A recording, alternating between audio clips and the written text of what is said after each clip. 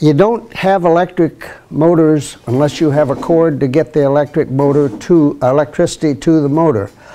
Pretty straightforward. However, a lot of motors now are putting in 14 AWG or 14 gauge wire to the motor. Wait a minute. That's probably, if it's any size, that's going to be marginal. It's not a bad idea every now and then to pick up the motor or the wire and hold it in your hand. If that little sucker is, I don't want to hold that thing, it's time to do something, because you're going to have a fire in some manner. The 14 AWG wire is capable of handling 15 amps. The 12 AWG wire, which is supposed to be wired for all plugs, is capable of handling 20 amps. Well, that's okay, but if you're running up at the 20 amps or 15 amps all the time, you're going to get heating. Anytime you heat a conductor, the resistance is going to go up, create more heat, until finally, if you're overrated and your fuse is still holding, it's going to cause a fire. Don't ever run something on an extension cord. First of all, I will not buy an extension cord less than a 12 AWG. And they'll be stamped on the wire. Also, it should be on the label that you buy it for, that's with the piece.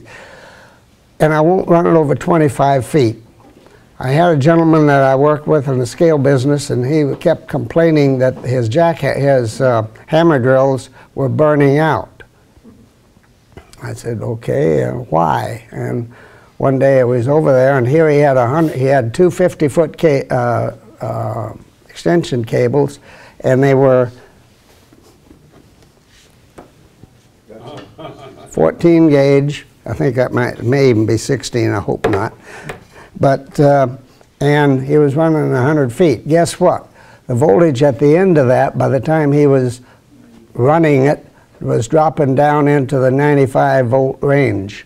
Well, the motor says, if you put power to these motors and you load them down, the voltage is going to drop. In order to get the power, the current's going to have to go up. When I get current and voltage, more current, I'm going to have heat. I'm going to have a problem. And so what happened? He was burning out the hammer drills. I said, how many are you going through? Oh, they don't last about a month or so. Oh my gosh, how can you? So I said, quit, get your 12 AWG wire, don't run it over 25 feet.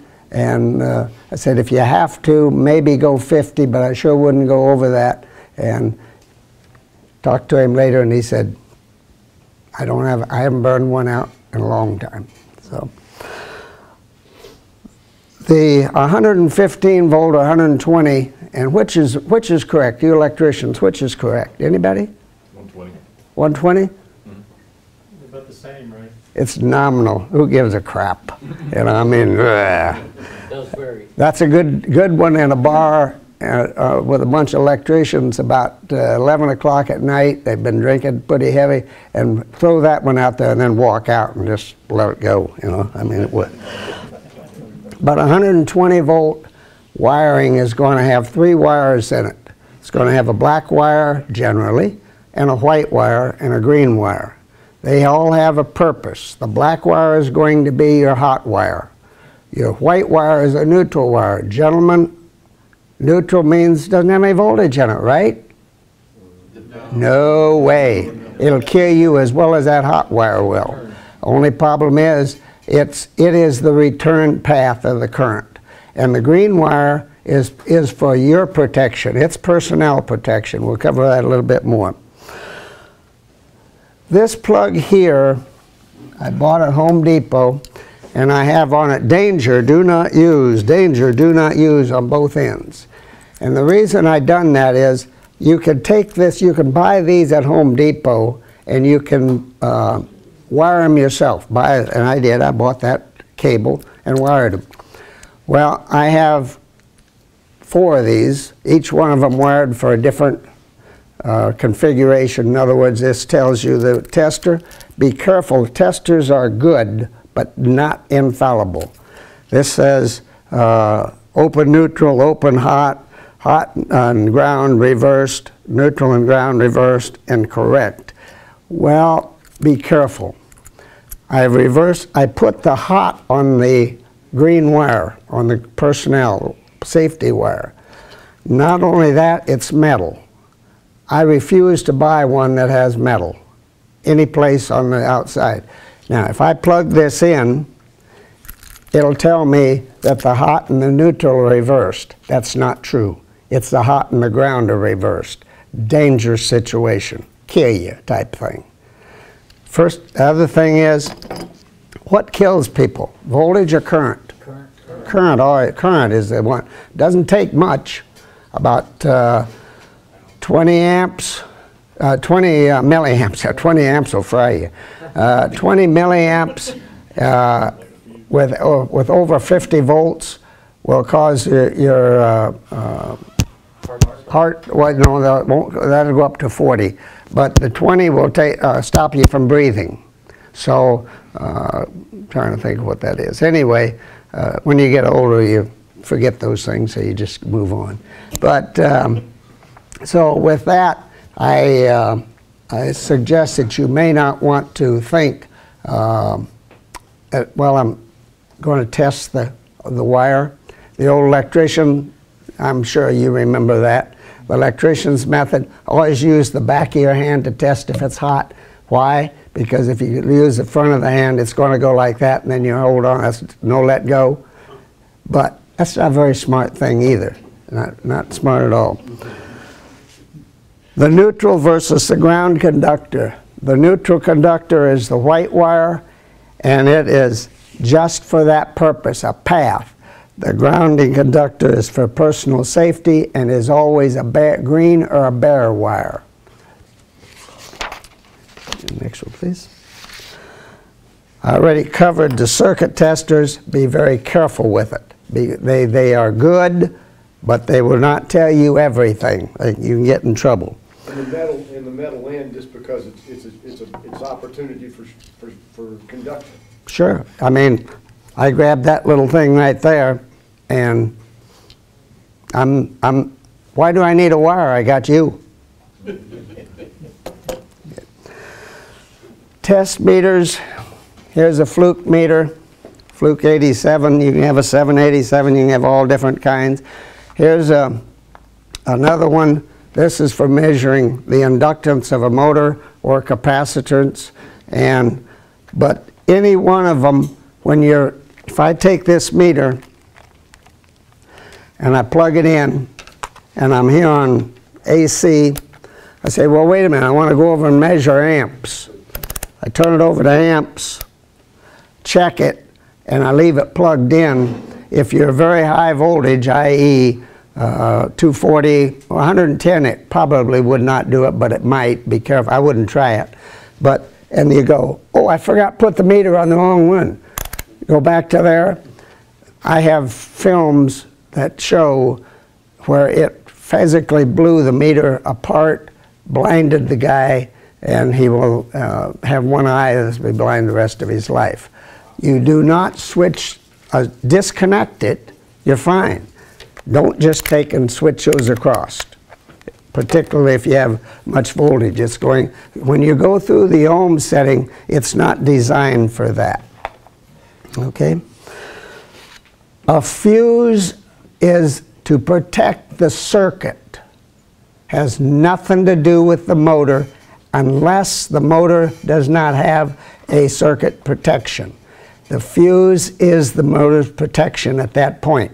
So if I have a 15 amp, a motor that's going to draw, let's say the motor is going to draw 6 amps. Well, I may put a 10 amp, because that's the next size breaker or fuse I have. I can get some 7.5, but 10 amp. Okay, if I draw 10 amps, I put that motor in jeopardy, didn't I? And I'm going to have overheat it. So the fuse is for the circuit. Now, most motors, many motors, not most of them, but many motors have a little red button on them that is a thermal overload. If that is basically the motor overload for that motor. Okay, and all you have to do is reset it, reset it, reset it. How many times do you reset it before you say, ooh, there's something wrong here? 2. First time you say, okay, let's look around and see what's happening. Reset it. Second time, something is, you know, real close together. Something is wrong here. Check and see if something is binding. Third time, you better check the circuit because you've got a real problem. Okay, somebody asked me what the difference between DC and AC current is, or AC power. Well, let me get this way. I got a little bit of vertigo, so please bear with me. This one up, I guess I can't do that. Well, the left, upper left picture there is DC. As you can see, the 0 reference is below, and then it's a constant voltage. Sets there just constantly.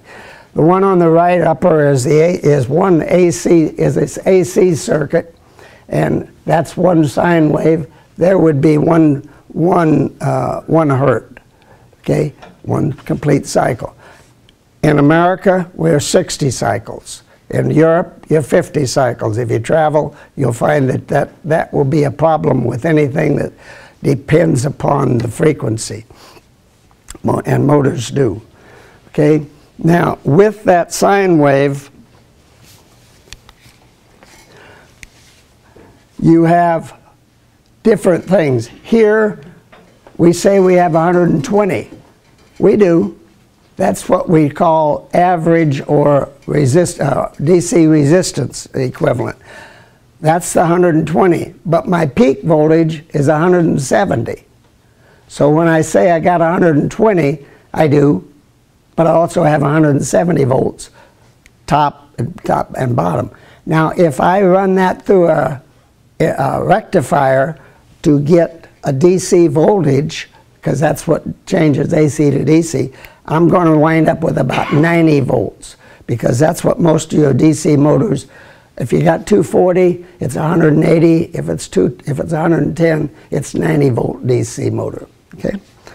Now the one on the bottom there is just two different pictures showing 3-phase. How many of you have 3-phase stuff? Okay. Wow, that's good. I didn't figure there'd be anybody. You didn't ask me how. Do you want me to cover? Are you interested in me covering 3-phase? Yes. I don't know a thing about electricity. What exactly is that up and down thing? This? The mountain, yes. And the center line. I'm going to give you about a 3 to 5 hour course in about 30 seconds, okay? Okay. This is 0 voltage. And as I turn, here's my armature on my generator, and here's my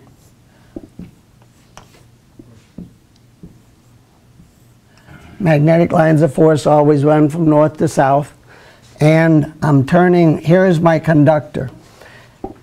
As I put a conductor through a magnetic field, it generates a voltage in that conductor.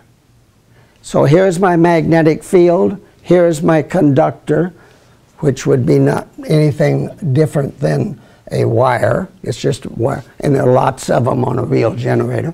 I'm going to push it through there. I point my finger in the direction of the north to south. I point my thumb in the direction I am going to move the conductor, and the current is going to flow in the direction of my finger. In this case, if this is moving up, the current is coming out of the board. Now, guess what? It goes over here, doesn't it?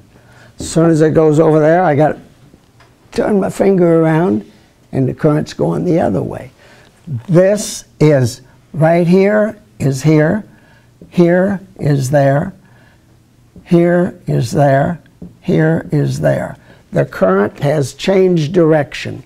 So instead of having a positive voltage, I have a negative voltage as I go on the other side. What's called alternating current. Yep. But I just realized then you cannot really have a generator for direct current, can you? Yes, you can. Just depends upon you wire it, the way it's wired. Oh, really? Yeah. Well, that's, on a DC generator, you got brushes in there which actually acts as a switch to keep reversing the wire. Okay. Or you Rabbit have a hole. rectifier which does the same thing. Yeah, another 3 hour, 4 hour.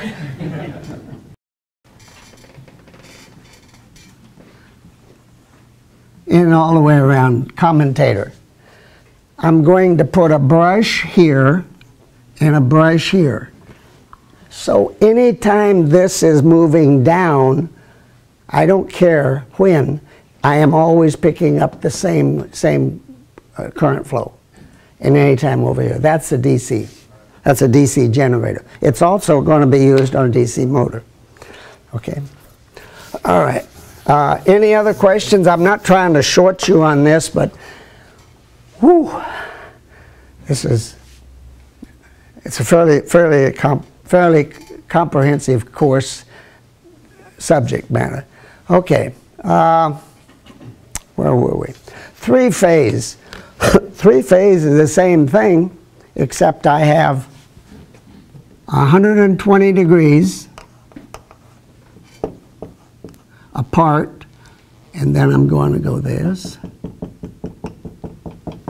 And then, because I don't have but 2 colors, I'll go 120. Here would be 360. Here's 180. I'm looking for 240. Here's another one. Now, the advantage of that is I don't have as much time between the peaks. As you notice up there, were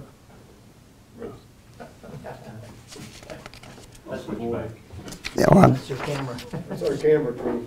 oh, okay. They're not the same. I'm thinking, my God, where did I get that from? That slide. Yeah. Okay, that's fine. That's fine. Okay, but I don't have as much time between it. I get more constant power adjust, but also I don't have to have something that's going to start that motor. It always has a start capability. Okay, we'll cover that one. Advantages of DC and disadvantages of DC. First of all, I don't have a DC motor here. DC motors are going to have permanent magnets or electromagnets. All I got to do to get electromagnet is wrap wires around a, well, I couldn't do that, but I could do it here. I can make a screwdriver, like wrap wires around that, many coils, and that would make an electromagnet. One end would be north, one end would be south. So all I got to do is to make an electromagnet or a permanent magnet. Permanent magnets are generally bigger. Well, the motors are going to be bigger. But they will develop, a DC motor will develop higher torque than an AC motor, significantly. They are also good speed control. I was trying to think of anything that really requires you to be within 1 RPM or something like that, or very precise in a woodworking environment. I can't think of anything. If you do, then DC would be your much better option. They're easily reversed. You remember I talked about the field and the motion of the motor. Same is true when I apply it, of generating power. Same is true when I'm using it as a motor. And again, the direction of the current and the direction of the magnetic field is going to cause that motor to spin. And so I can, on a DC, all I have to do is reverse the armature windings, wires. That's just 2 wires, reverse them. Motor runs the other way, reverse them, motor runs the other way. Very easy. Used in elevators? I'm sorry? On those elevators? Yeah, and I don't really have to do the reversing of the wires. I can do it by switching. In other words, just a crossover switch. So it's pretty easy. The other reason there are great advantages, I already own one. Why would I buy another one? Darn thing, the only reason I would is the darn thing is dirty. I have to keep changing the brushes in it, etc. And that's one of the disadvantages. The commentator wear. The commentator was what I drew here a minute ago. That will eventually wear down. A lot of you are old enough to remember when we had generators on cars, and used to have every now and then have to take them in, and they had a hacksaw blade, and check the windings on it. It would tap, yeah.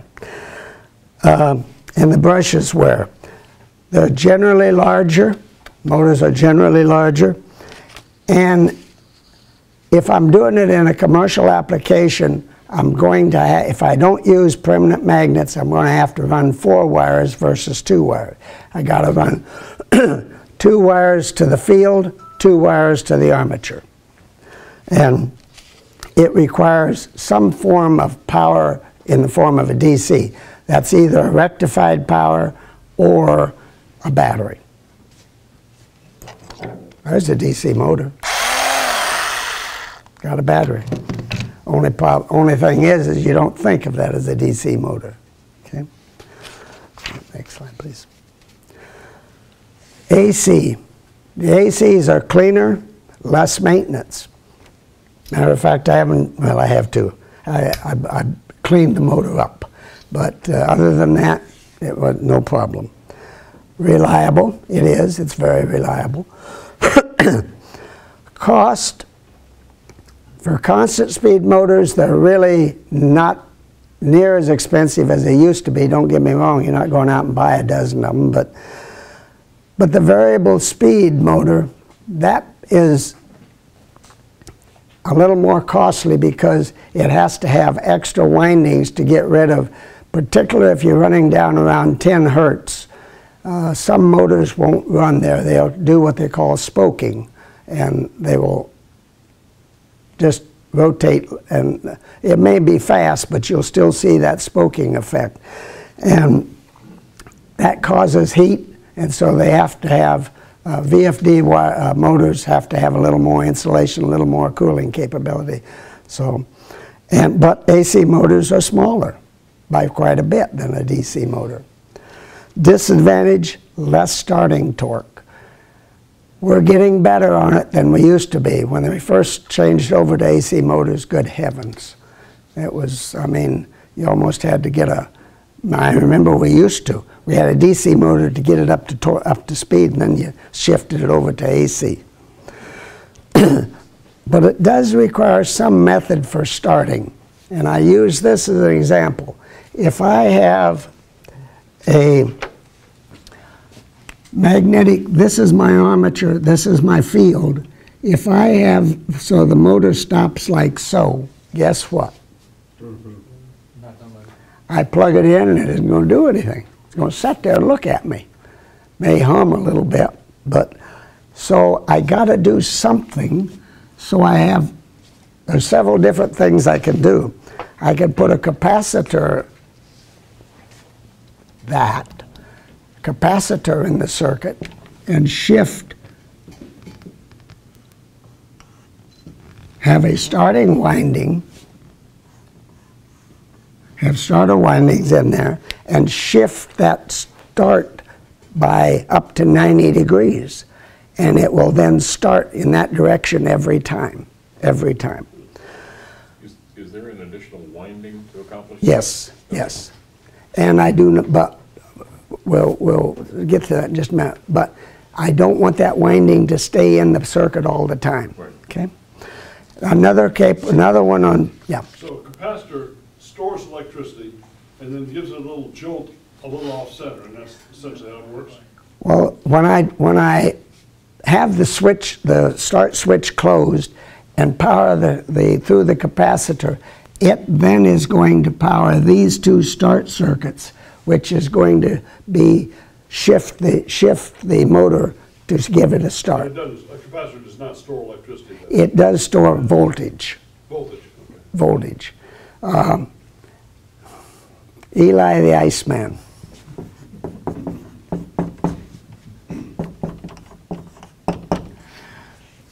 Eli, good Lord, how many years ago did I learn that one? Voltage leads current. We're about a 3-day course now. Voltage leads current in the fact that I have my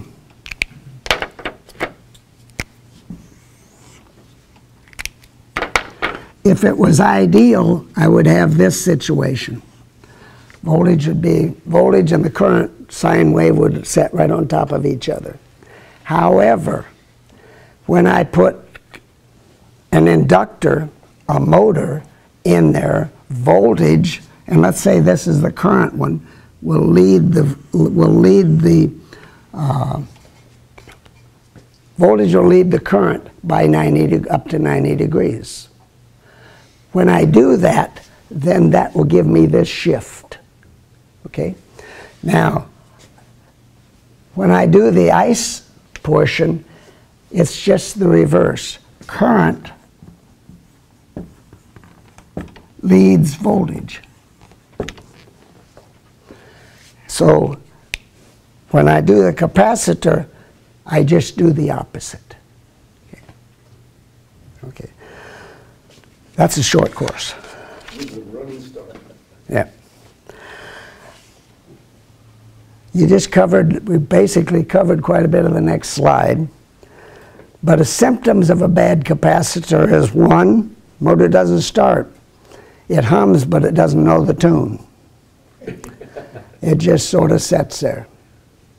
And if it sits there long enough, things begin to smell. Yeah, it'll get hot. Or it may start in either direction. Darn thing, you know, the saw is going and the saw blade is coming. Wait a minute, the saw blade's going that way. Shut it off, check it out, turn it back on, it's going the right way. Well, I don't know, it must be me watching that. Turn it off, turn it back on, it's going backwards again. Got a bad capacitor, I can guarantee you. Now, another way to look at them is to simply pop the capacitor off, and it doesn't take much. Make sure that you first of all, before you ever work on a motor, what do? Pull the power. You only forget that once or twice. And there may be still some voltage. Yeah. And you won't forget that but once or twice either. I mean, that's just what you just told them. That's what we used to do in electronic school in the Air Force. New class, we would tell them, we'd take a bunch of capacitors, charge them up, throw them on the table. Then we'd say, get them, this place looks like a pigsty, get it cleaned up. They go around and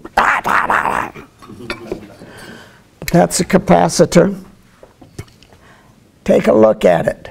Is it bulged? Ooh, boy, it stinks like rotten, bad stuff, because it's going to stink like burnt asphalt. So now, we didn't used to have little release pressure places on these. The ones that's been made in the last probably, and again I'd say 10 years, they have, which if this bulges, it's going to bulge on this end and it's going to take it out of the circuit.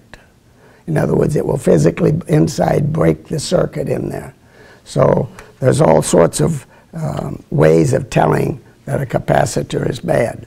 There was a time a while back where they, my voice will hold out, that you would have some unscrupulous air conditioning people would come out and they would say, yeah, you got a bad compressor, that'll be $622 or whatever. And 10 minutes later, they're out the door and said, we got it in, we changed it, and it's all ready to go. Whoa, whoa, whoa, whoa. You changed a compressor in 10 minutes? I don't think so. All they done was change a capacitor. And the capacitor cost about $20, maybe, depends upon what it is. And somebody made a little bit of money that day at your expense. This is what you would do if I said about reversing the direction of the motor. An AC motor, or did I get to that part? Oh, only replace, if you have one, make sure that you replace it with the same capacitor.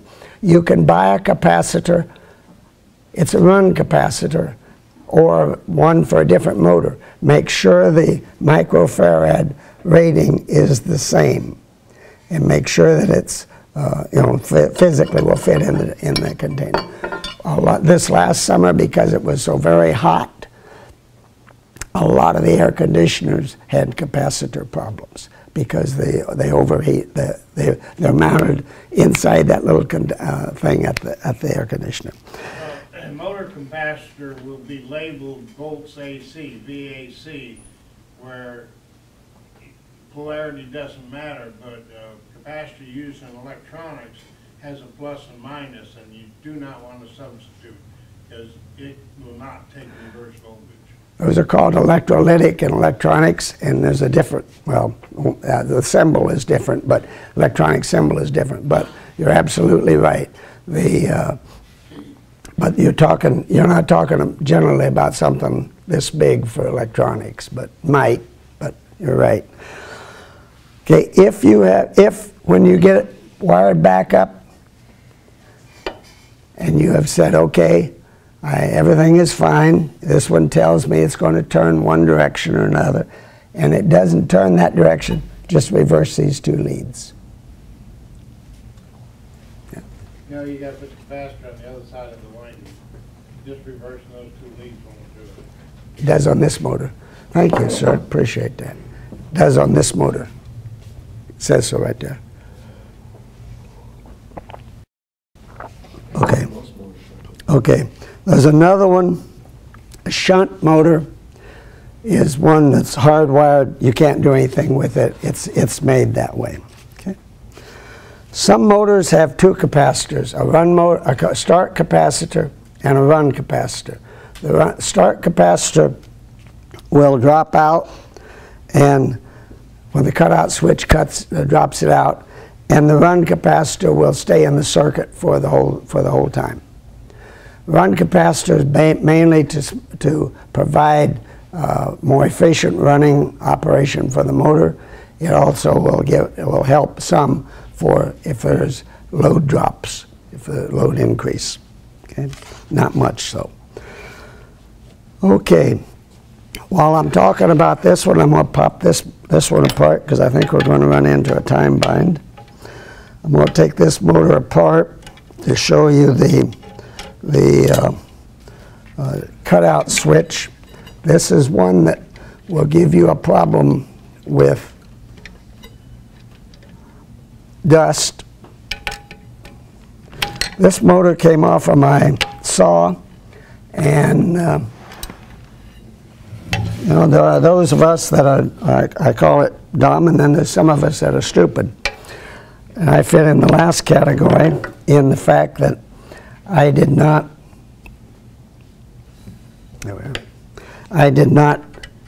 put some lubrication. This happens to be a bearing motor, and I didn't notice that. And so I wound up running a bushing motor, and I wound up running the bushings dry, and it got harder and harder. It got more and more. Those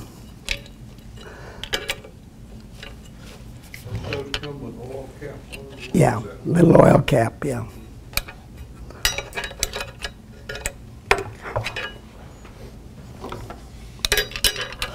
But the cutout switch in here happens to be one of the things that if it doesn't cut out, it will keep the start windings in, and if the start windings stay in, it will overheat the motor.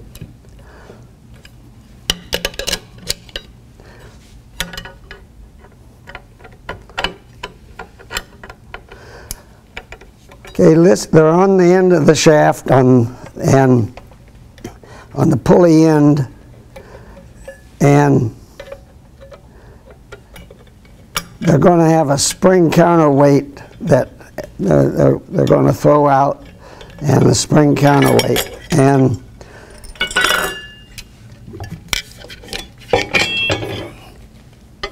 we'll get to that part in a minute. But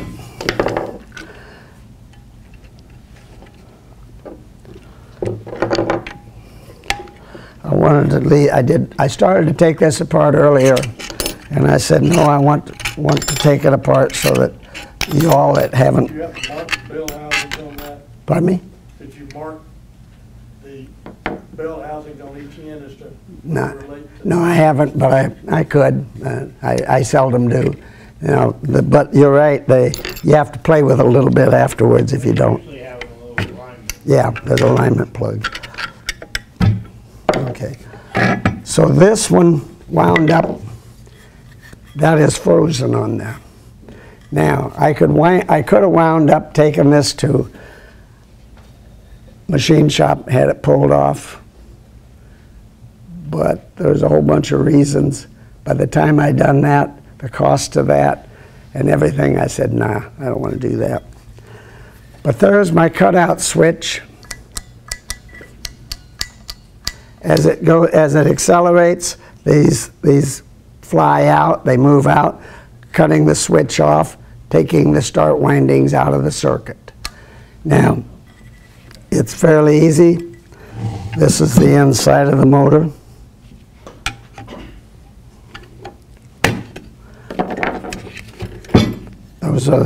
This is your thermal overload. Oh, I'm sorry. I'm not used to having this. This is a thermal overload, and it resets itself. Okay. Okay. Now these are called finger mashers. You're putting it back together, and it'll mash your finger pretty well. It'll do a good job on it. Now, when the motor starts, listen to it. If it has a capacitor on it, listen to it. At about 25%, and that's going to come quick, you should hear a click, and it drops the starter windings out. When it comes back down, about 75%, I'm sorry, about 75%, 65 to 75%. As it is coming back down around 25%, it should click again. In other words, it closes those starter windings back. Okay?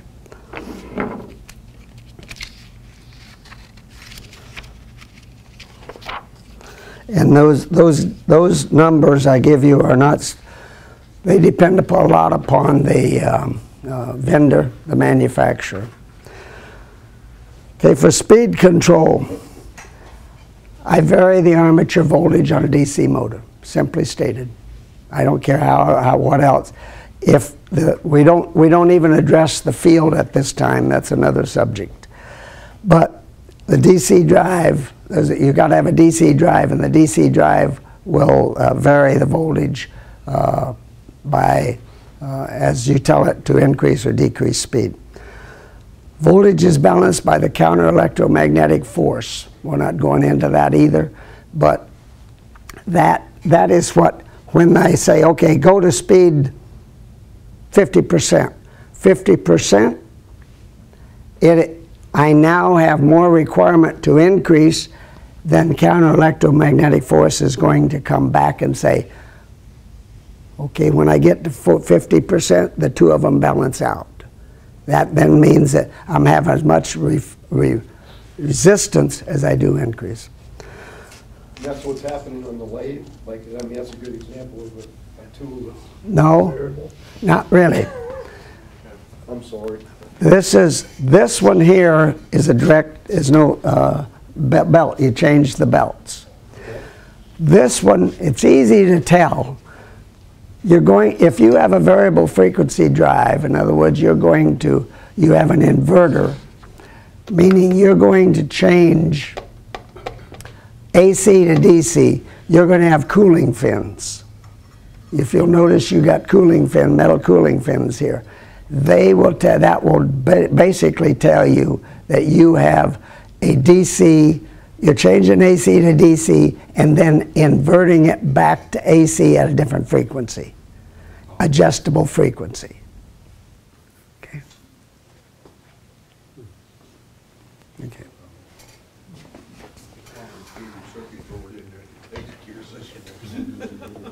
Yeah. Right? Pardon me? So there's a complicated circuit board in there that takes care of all. Yeah, you don't go there. Yeah. That's a 5-day class. Yeah. One of the things about it is the drive is relatively cheap. Let's go to AC. Vary the frequency. Why do I vary the frequency? I want a different speed, and I'll get to that in the next slide. But I'm going to, by varying the frequency, I can change the speed. By varying the voltage to the armature, if it's a universal motor, like this one is, then I change the speed. Variable frequency drives cost more. When the first variable frequency drive that I ever was part of purchasing was about $18,000 for a 5-horse motor. Allen Bradley 1334. Wow. No one's going to pay that kind of money for very, very much. Well, now you can buy easily a 10-horsepower VFD drive motor, again, Allen Bradley 1336, etc., for probably less than $150. So they've come down a lot. Okay. Yeah. Next slide. I talked a minute ago about I want to change the speed on a variable frequency drive. First of all, on a non-variable frequency drive, first of all, to find out what the synchronous speed of the motor is, I do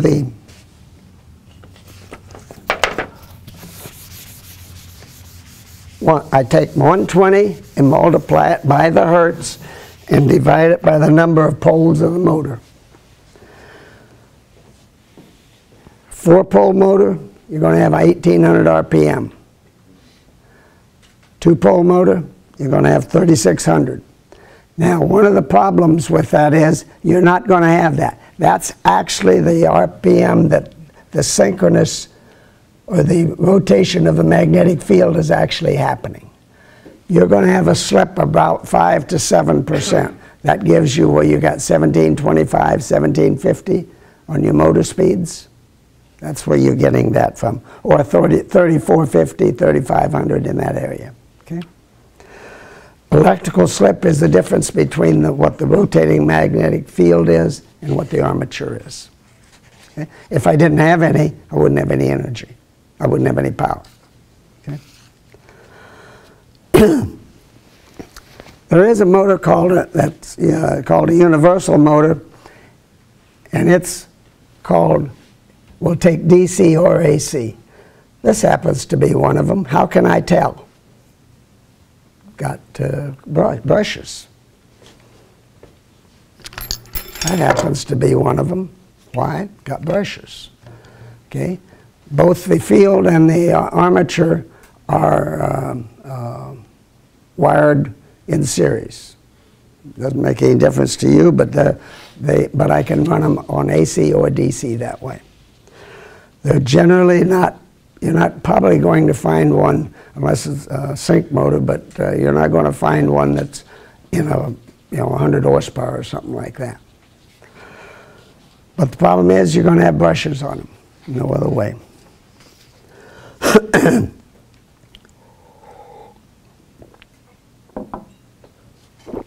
Now, somebody asked me about, I believe you asked me about nameplate. Who was it? Somebody asked me about nameplate data. Well, I'm going to cover a little of it, but also I got a handout here that has and anyone to please take one if you wish. It covers what the nameplate, what that data is, what it means when it says voltage, okay, what the voltage is going to be. if it's horsepower, it may give you horsepower, or it may give you, they're now starting to put on watts. Well, 740 watts is 1 horsepower, simply stated. So, you know, you can convert it that way. Okay. Now, oh, I'm running out of time, so I'll leave you that to look over the nameplate data there. Now, one of the things that you also have is enclosures. This is a totally enclosed. This is called a drip proof. And again, it tells you what the requirements are. And again, a handout for that. And I have 20 of them, so if you need any more, that's fine. A minute ago, I said, okay, we'll talk about this later. You bought you a new motor. Guess what? Boy, I'd like to be able to put that thing on something, but it doesn't look like it's going to fit anything. Well, every motor has a mounting, has the mounting detail with it. Like this motor here is, let's see, frame is the G56. Okay, so I'd go in here and I'd look for a G56 motor. Can't find, and that particular motor I can't find on here. Why? It's a special motor for Sears, made by Sears. They put their own nomenclature on it. However, if you buy a Beldor or something else, some other motor, they will have, by requirement, they will have motor size on it. Now, that tells you what this pattern is, not here, but on the motor. If it's a detached, then it isn't. That's the reason this G56 is here. It's a detached mounting. Okay. Okay. And again, if you're going to buy a new motor, you're going to need that and the information off of there in order to get the exact motor that you want. Okay. Okay. Yeah, when I took this one in, well, I didn't take this one with me. I knew what I was looking for. I took a look at it and I said, whoa, whoa, whoa, whoa, whoa, whoa. Give me a tape measure. I got to do some measurements. Measured. Yeah, I don't need this anymore. The motor mount will give me that. So I got that. But yeah, it's a good idea to take the motor with you. Now this nameplate on the next one here, next slide, is off of that motor there. Tells you it's 60 hertz. Tells me it's not a variable speed right there. Volts, 115, 4 amps. Well, is that motor working very well? I don't know. Boy, I tell you, sure smells hot a lot. You can get one of these. It's a watt meter. They're about, I think they're less than $20. But just plug in here and plug in here, and it'll tell you in a few minutes. And if I'm running, this is 6 point, this one's 4.5 amps. If I'm running up around 5 amps, 4 amps, 5 amps, whoa, I'm up there where it's probably going to start heating up. Why? What am I doing? Am I pulling something? Excuse me. Am I pulling something that is going to give me I can fix? In other words, I got bad bearings in what I'm trying to drive or whatever. Okay? Do some motors operate at just standard 200 degrees? I mean, their normal operating temperature is hot? I judge a motor this way. If I'm going out into the field and I'm not in a real air conditioning environment, a real cold environment, I will walk up to it and I'll do that first, make sure it's not too hot, and then I'll go and I'll put my hand on it. If I can put my hand on it, fine. I've seen motors that you couldn't even put that, and boy, I tell you, those are the ones that usually are going to be smoking before very long. Okay. Again, we see on there 1720 RPM. Well, that's a 4-pole motor, I know that. Phase, single phase, meaning it's not the 3-phase. And you ask about the 2-phase motor. 2-phase motors were basically around the turn of the century up to about 1920 not this, 1920, yeah. They shifted the power by 90 degrees to get the second phase. It really wasn't a balanced phase power, but they shifted it by 90 degrees. But they don't make them anymore. They do. You have 3-phase. Why do I not have 3-phase or 5-phase, 7-phase, 9-phase? Repetition? I don't need it. Not only that, I'd have to have a winding for each one of them. I'd have to have a motor this big for my electric shaver, you know. Yeah. Okay. Somebody asked me about what the service factor was. Service factor is going to be listed on the nameplate. Service factor is a rating electric motor that is a multiplier that indicates how far beyond its official or nameplate power rating a motor can be driven before overheating. In other words, if I have a 10 horsepower motor, I could run that up to, for a period, and I had a 1.5 service factor, I could run it up to about 11.5 horsepower for a short period of time. That's sort of like a surge type thing.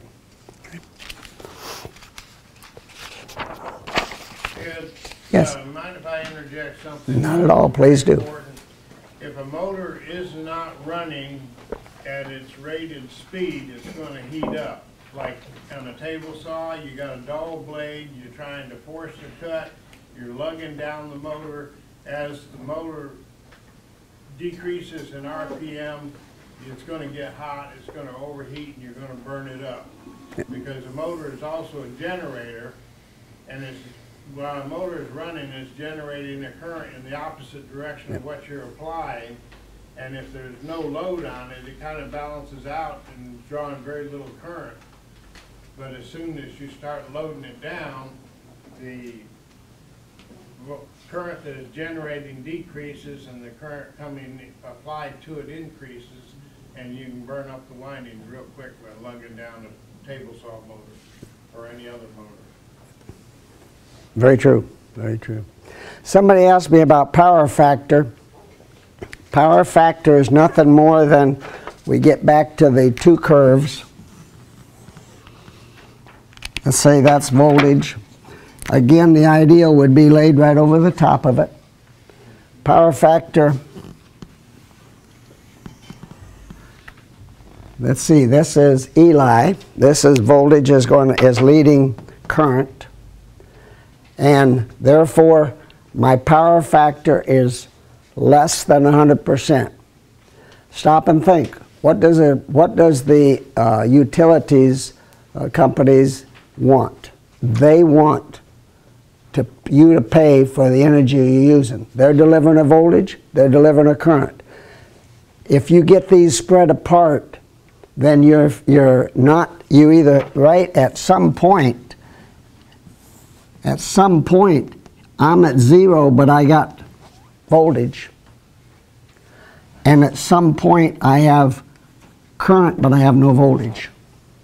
I can't have voltage, can't have flow. If I get below about 90, most power companies will start asking you to do something. 90 power factor of 0.9. Get down to 85, they'll be knocking on your door. Now, how do I get that? Only in a manufacturing environment of where you have a lot of motors, induction moters. These are called coils for all practical purposes. Yeah, so. How do they know? They monitor that very carefully, and at their distribution plants. Also, if they start seeing you drawing a lot of current with your voltage not being. They have. Let me back up a minute. They have a watt meter on all three phases of their power, and they know exactly what you're drawing and whether it's current or voltage, and so therefore they're not going to let you get by with that. Is that in the meter itself? It's in the meter. It needs to be theoretically balanced. Yes. That would be the ultimate. That would be the ideal. It never will be. Yeah, but I'm saying the optimum. Yeah. Let's talk about when to repair or trash a motor. Well, a lot has to do with the size of the motor. If it's this one, now Dremel happens to be, I can send it back to Dremel. This happens to be a Craftsman, I'll throw it away. If the cost is half, if the repair cost is half of the new price, I'll probably throw it away, more than half of it. If it's less than half, then I'll insist that they put in new bearings or bushings, whichever it's going to take. If it goes with a cord, make sure it comes back with a cord, because you may not get it wired up the way it's supposed to. Okay. Double check the footprint. Make sure that the footprint is so that when you get it back, it'll mount correctly. Be sure the RPM is the same. This is a 3400 RPM for the table saw. I would have suspected it 1700. Well, but by the time you look at the belt reduction, that explains why it's why the 3400. Why did it fail? Was it the wrong application, i.e. open versus closed? I'll tell you in a moment. I cleaned that up. That was completely packed up with dust. It would hardly move. Okay. Do you need high torque for starting? Then you're probably going to need a DC motor. What was the amp draw versus the rating? Again, if you don't have any idea of that, was motor running hot? Was it adapted for variable speed by a triac or SCR device? That then means it's going to, if you have taken, you can get, I call it three-phase power out of a single phase by taking triacs and firing and SCRs and firing them in the late half of the cycle, but it's going to spoke on you, and particularly if you load it down, it's going to spoke. So, or does it just not start? Then you have a start capacitor problem. Okay. VFD and harmonics. If you have a VFD like that one is, you're going to generate fifth harmonics, guaranteed. Ballast lights generate third harmonics. What are harmonics? Harmonics are multiple of the base harmonic, 60 cycle. So third harmonic is 180 hertz, fifth harmonic is 300 hertz. Symptoms, if you have large motors, computers will reboot. Equipment does strange things. In other words, other equipment starts to lose data, stuff like that. Printer will cycle. These things can happen in your home too. Don't get me wrong, I'm talking about usually you think of these happening in a big manufacturing plant. They can, but probably aren't going to happen if you're talking about a half-horse motor or something like that. Okay. Okay, sorry I've tried to give you a lot of information in a hurry. This is one that they sold here. They sell, I don't know if they still sell it or not. It's a router speed control. It says very specifically, must be used on a universal motor. So all this is doing is varying the voltage to the armature. Simply, that's all it is. It's a rheostat, adjusting the voltage to the armature.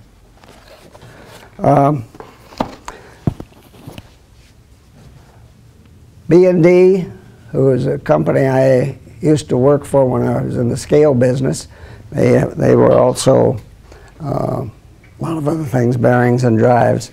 They were kind enough to give me those, let me use that display and motor. They also give me some handouts here for you. If anyone would like one, there's offices all over. There's one in Norcross. I'm not saying I like them. They sell motors too, and lots of other things. And so I'm not promoting them. I'm just saying. But at the same time, they were nice enough to let me have this, set this. Any questions? A lot of tools, mainly some of the more expensive ones, are able to wire them as 110 or 220. Yep. Okay. As far as your shop and the actual cost of your utilities, is it cheaper for you to run them as a 220 tool? What's the advantage of one over the other? Probably overall, I would run them at 220 if I could, but the really, unless you're measuring with a micrometer, you probably are not going to have, as far as cost is involved, not that, you will save some maybe, but it won't be a great deal. However, generally speaking, if I have 110 volts and I'm using 5 amps, let's make it 10 amps, it's easier to, 10 amps at 220, I'll draw 5 amps. And that's not exactly right. There's a little bit of, there's some variance there, but generally, but when I multiply these two together, any way you look at it, I'm going to get up 1,100 watts. Okay, Now, because I know in Europe it's usually 220, 50 cycle, and overall, my utilities weren't bad, depending where you're at. I think that was the amount you used and the cost per kilowatt.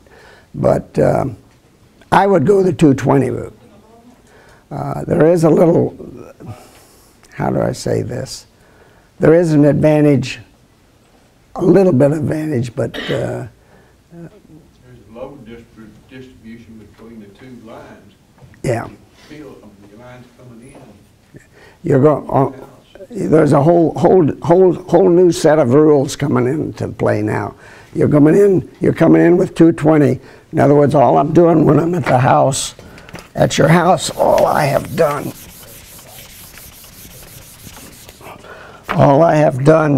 is I brought in 2 lines to a neutral. This one has this phase, and this one has that phase. They're the reverse. You're splitting it. They split it. Now, young, dumb, inexperienced, and there's a couple other words I could think of, me said, ah, good heavens, I'm going to run a cord out here, and I'm going to come off of here, and I'm going to come off of here, and I'm going to put, let's see, I could put a plug here and a plug here, and I could run stuff off of that. Well, if I can do that, then I probably could take this and do that. And the next thing I wound up with 220, thinking I had 110 wired to 110 plug. And my learning curve went just about like that. It didn't take me but one time to figure out that that was not where I needed to go. But that was many years ago and not too far away. Would the tools themselves be more, would they work better?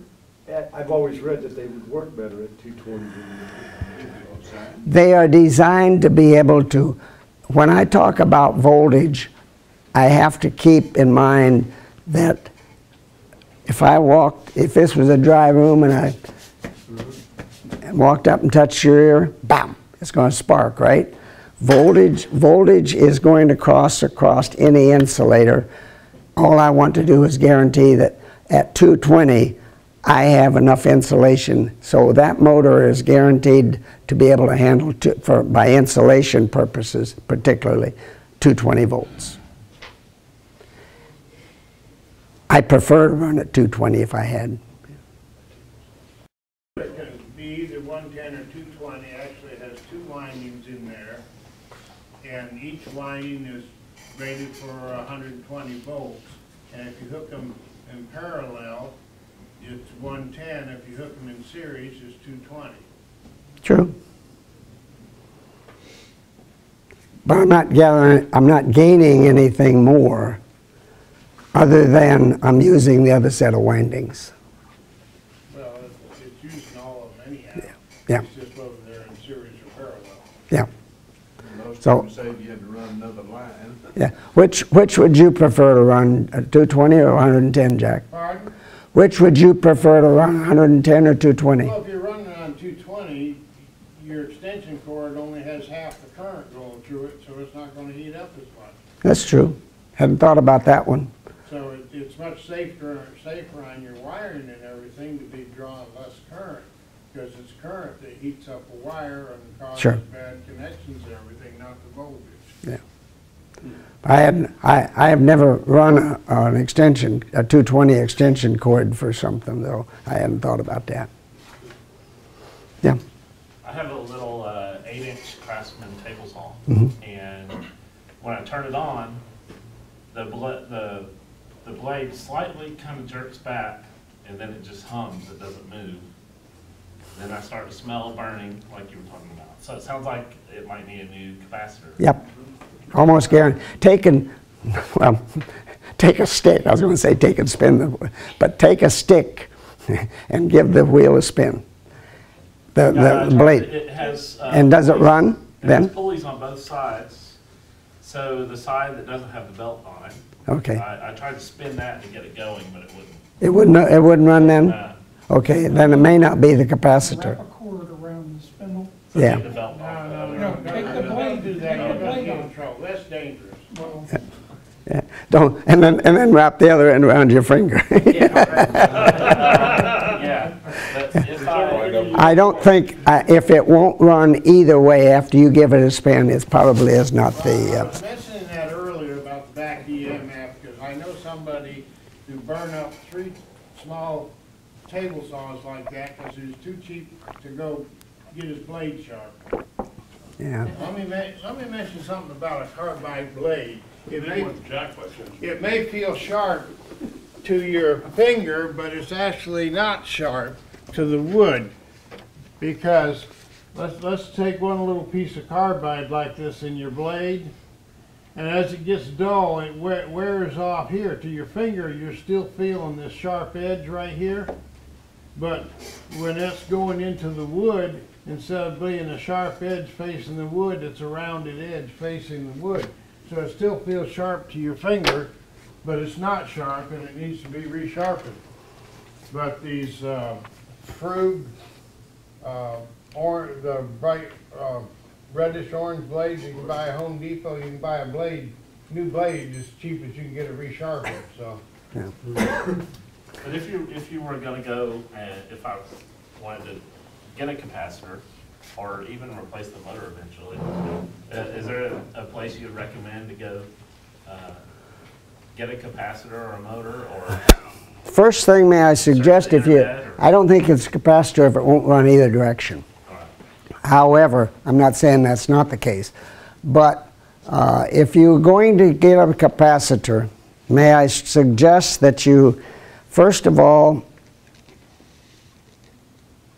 go to a motor electronics place and do not tell them that it is, they will probably ask you, is this for a furnace? Absolutely do not, no matter what it is, do not say yes. Because there is a law in Georgia that says that no one can do anything with furnace heating and cooling stuff, except those licensed with low voltage license.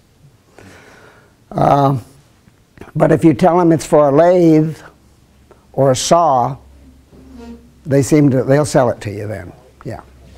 You have a voltmeter? Yeah, a lot of All right, you put an ohms, put it across the capacitor, and you should see a meter move and then come back. If it doesn't do that, the capacitor's either open. If it shows a short, then of course it's short.